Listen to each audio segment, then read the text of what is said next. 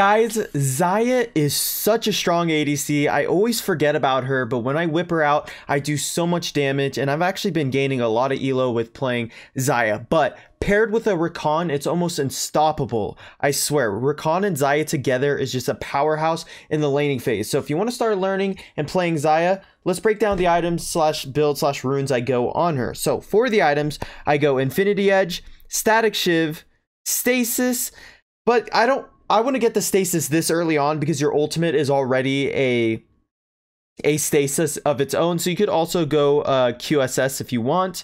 But I usually just run stasis all the time. Then you want to go rapid fire cannon and mortal reminder. And at the end, you're going to pair it off with the GA. GA is so strong just on ADCs, because if you end up killing an ADC, you always have that second chance as a revive. And yeah, you could basically do whatever you want when you have your GA up.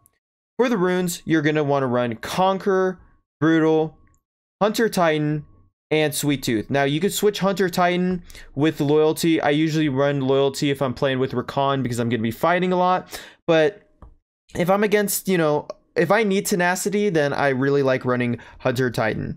And for the spells, you're going to want to run Barrier and Flash, or you can run Heal and Flash. So with that, we're going to go into a Xayah gameplay. I do pretty well in it. It was a pretty good game, so I hope you guys do enjoy. Make sure to like and subscribe if you want to see more high elo ADC content just like this. And let's get right on into the gameplay.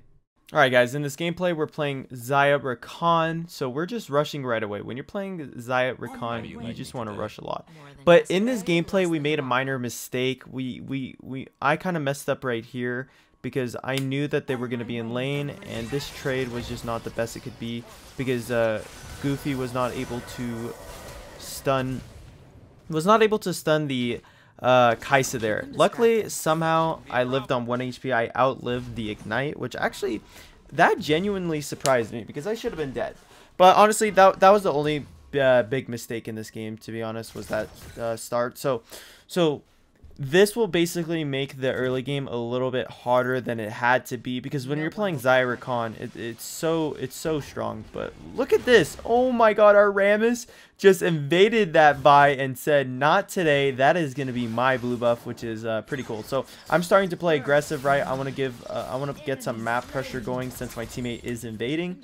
But honestly, that was really important for our Rammus to do that. It was very important, and pulling that off was very key. So at this point, I'm just keeping the wave on my side, trying to level up, because once you get level 3 with Xayah, you're in a fantastic spot. How do you you don't really want to upgrade your skill 2 and skill 1. You want to upgrade your skill 2 and skill 3. But since I just wanted some wave clear, I just went with it. But right here, I tried to engage on Lulu, and I used my skill 1 and skill 3 really fast, and you could get the damage off. If you guys didn't know, if you just want to do the damage really quickly, you could use your skill 1 and skill 3. It'll pull the feathers back as fast as possible. You can literally pull them as they're going to get an instant, like the damage will be pretty instant. So we just recall here together. It's a great recall to get in so we could get back to the lane.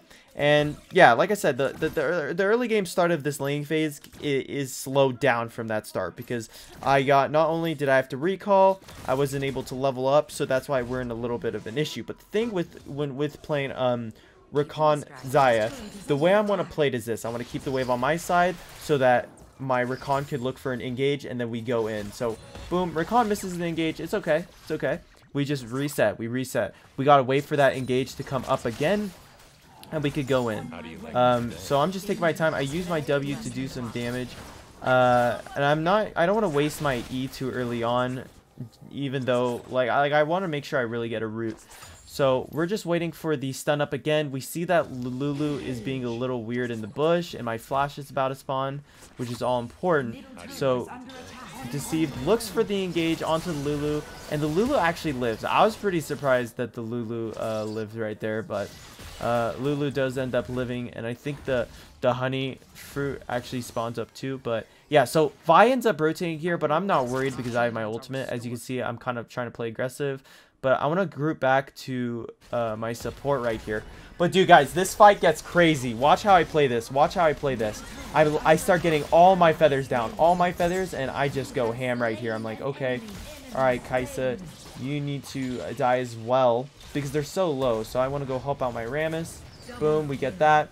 I end up flashing onto Xayah, using my skill 1 and skill 3, getting the triple kill. So that was really key, guys. So I mean, basically, the key thing with Xayah in team fights like that, it's all about stacking your feathers. Don't be worried about, you don't even need to look for roots. You don't want to always just pull a 3 feathers. Like, you want to stack up as many feathers as you can, because it does a lot of damage when you pull them back. So right there, I mean, I had 5 feathers for my ult. I had like 8-9 feathers when I pulled them into Xayah.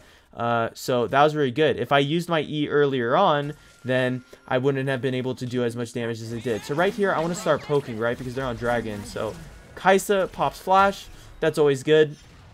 I'm just going to wait for my W to spawn up again. You really need your W, guys, because your W is the only way for you to chase down enemies and do a lot of damage. And that was something that actually recently got buffed because they reduced the cooldown that it's on 1 second per level, which is very key, especially when it comes to trading. So right now, Goofy and I, we're still going to be looking for engages.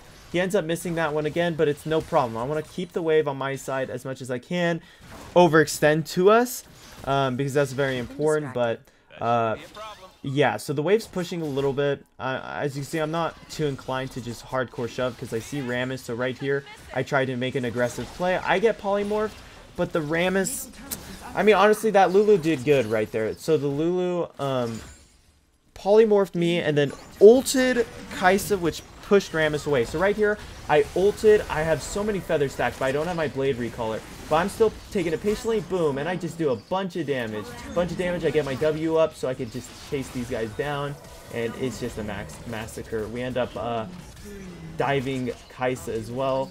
Boom, I just recall my blades, and yeah, I mean, I just so far in this game, I've just did a fantastic job of applying so many feathers down with my ultimate, with my skill 1, with my W, so that when I pull them in, it just does a bunch of damage, So we end up getting Cloud Dragon. Cloud Dragon is fantastic for Recon Xayah because they want to be mobile and fast. Like, the more faster you are with Xayah, the better way you could get really good feathers down and root people. And also the root got buffed by a crazy amount for how long the root duration is, which is pretty important. So yeah, fantastic dragon to have as Xayah. So basically what we're going to want to do is just continue. As you can see, I'm not shoving this minion because there's no reason to shove it. I want them to come to me. I want them to come to my Recon. Recon gets a nice engage.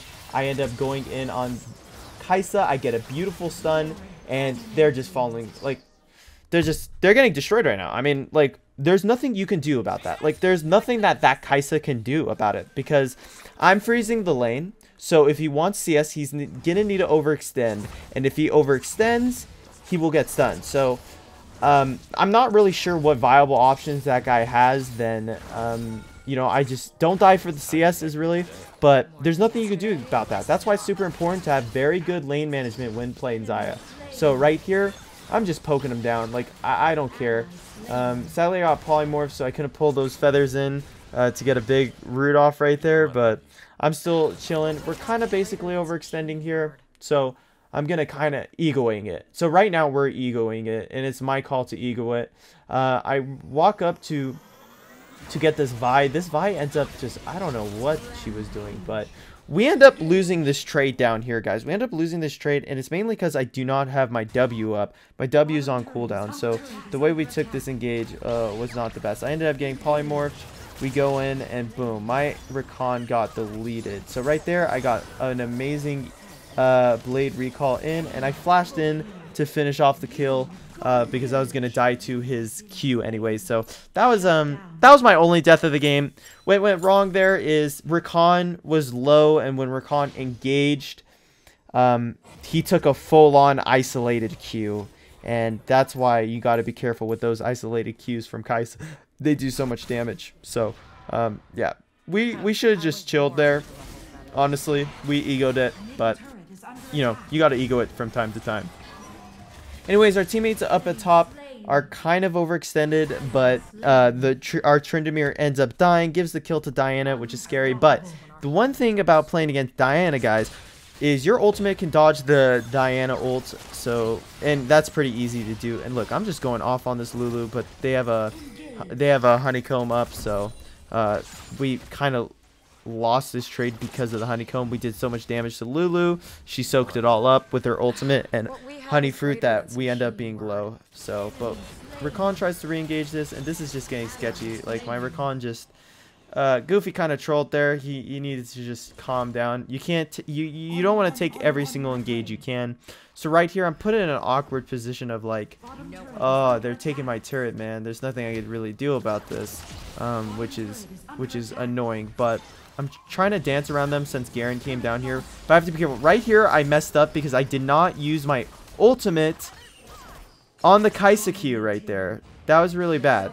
I need to use my ultimate when Xayah is using her Q, so at least I wouldn't have gone that low. Because getting that low, it was too close. It was way too close of getting low. Like, if I died there, it would have been sad because I had my ultimate.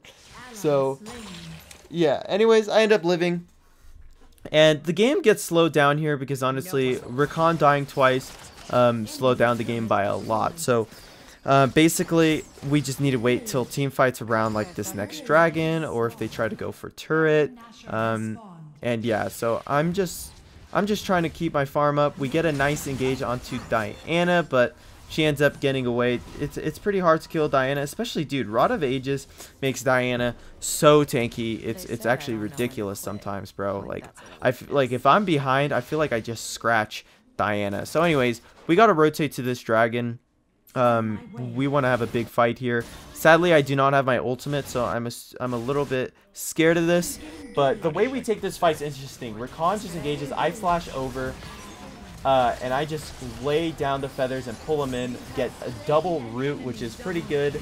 And yeah, I mean, honestly, I just slaughtered this. I just slaughtered this fight, to be honest. I just went ham. And I just come to get these guys down as well. I have my ultimate up now, but there's no reason to use the ultimate. We just chase them down and they're dead. Bada bing, bada boom. That is a 5-man swipe. Like, we destroyed them. So this was the main point where we get the snowball off, right? We needed that to happen. The game was slowing down, right, because Rakan was dying, but we still weren't behind enough to lose team fights. Team fights, as you can see, it wasn't even close. So we end up just focusing down the Baron, and the Baron's just a great way to also extend your gold lead because you're able to get turrets. Guys, turrets give a lot of gold. So right here, they actually try to make a play for the steal, and they end up stealing it, actually. And this gets a little sketchy because Vi gets it, but I have so many feathers stacked up. But sadly, I couldn't pull any of them, which was bad. I wasted my E. I should have been more patient with it because you want to have your E up when you ult, guys. Usually, you want to have your E up when you ult. If you're ulting and your E is already on cooldown, you messed up the fight right there. So I definitely messed up the fight right there. I should have had my E up with my ultimate. But it is what it is. We're just going to keep farming. So them taking the Baron was pretty sad. How do you like me today? You don't really want to be in a coin flip scenario, but it happens. It happens. So 3 of them will have the Baron buff, and it is what it is. So now we can't really push our gold lead, which slows the game down even more. This is what makes this game actually as long as it is, because guys, we were ahead the entire time. Like, the amount of damage like I was doing was ridiculous. So the game getting extended like this, like it's 25-9. Usually these games end really fast, but then, you know, our Tryndamere starts trolling. Like, I don't know why our Tryndamere is invading the blue alone against 3 members that have Baron buff. Like, it just, you know, it doesn't make sense, but I guess it happens. So we basically need to defend everything until their Baron buff runs out. And honestly, I'm not even worried to fight. Like, I'm actually down to fight because I mean, I do so much damage, so it's all about getting the right engage. Literally, with Xayah Rakan, it's all about looking for the right engage onto them. So I'm always trying to look for an auto attack so I can use my W. I'm looking for another auto attack and I'm just poking him down with my rapid fire cannon. And dude, rapid fire cannon is super strong actually. To give you that extra range to auto attack them, it's pretty ridiculous. So I'm just getting them lower. Like the Lulu's already half HP, so I start kind of just looking for auto attacks. We kind of realize we're trolling here. The Camille was trying to look for an engage there, but ended up not taking it. But man, guys, the static shiv proc and the rapid fire cannon proc, man. Right here, look at that. I ulted the Diana ult, instantly blade recalled those to root Diana into place. And then we just focus the front line. Like, I'm just going to be focusing who I can. I use my E, but Vi already was, you know, reviving herself, so it didn't really matter. I just chase down Vi, and we get the kill on Kaisa as well from the Garen. So right here, we're basically, like I said, we're just snowballing. Like, there's just nothing they can do. Literally nothing they can do.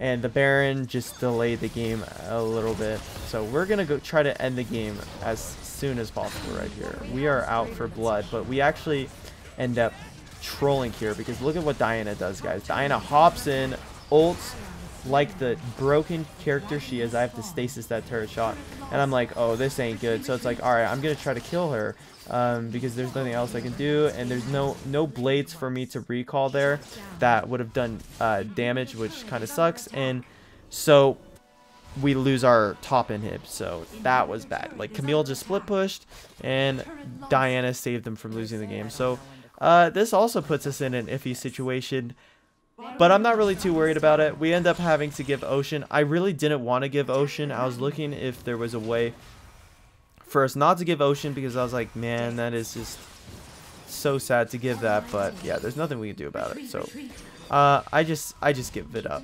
I just give it up. And we give up mid as well because there's no reason to defend mid.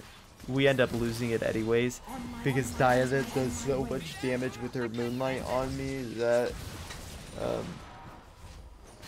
that I recall. So they do end up getting this mid tower, I'm pretty sure. So but yeah, I recall. I pick up the Mortal Reminder.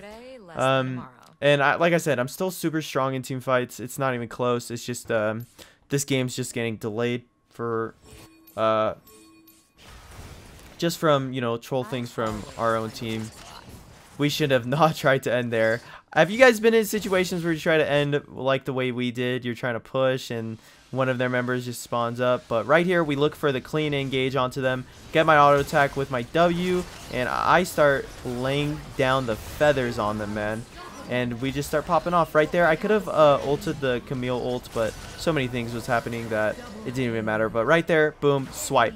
If you're fighting Xayah in the jungle area, you're going to get mauled because it's such tight corridors.